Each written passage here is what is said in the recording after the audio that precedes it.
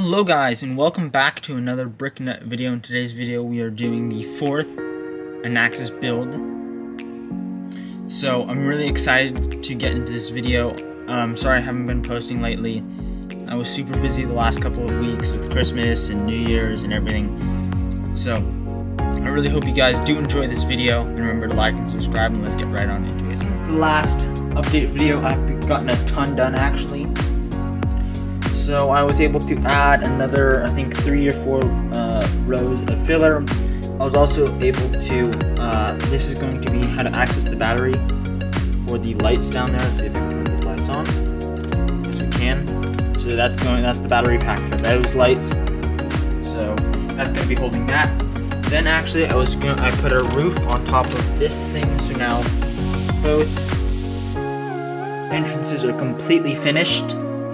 I was also able to add this really awesome line, or this kind of like indent all the way around, which I'm really happy about. It turned out really nicely. And I was also able to get the wall up to about the same height, except here I ran out of these bricks.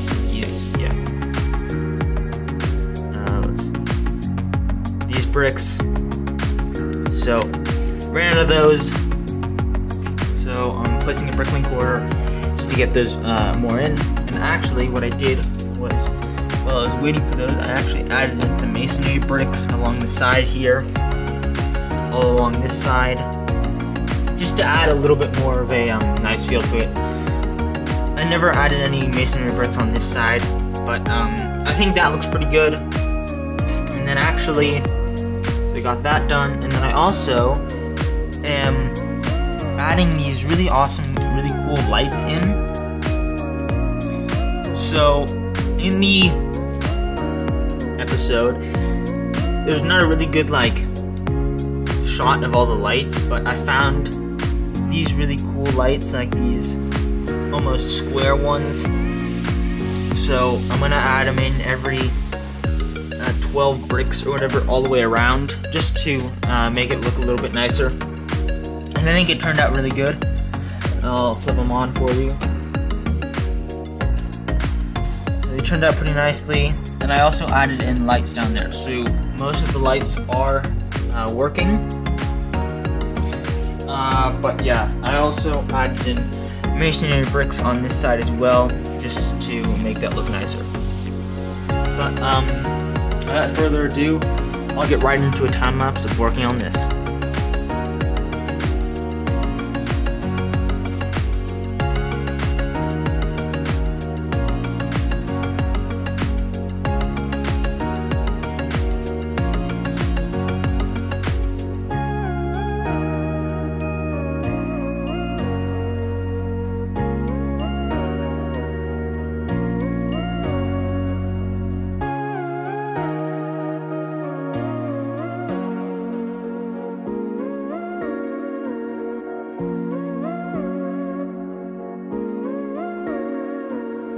Time lapse you guys just saw, I just worked on all of this, so getting this all up to about the same height.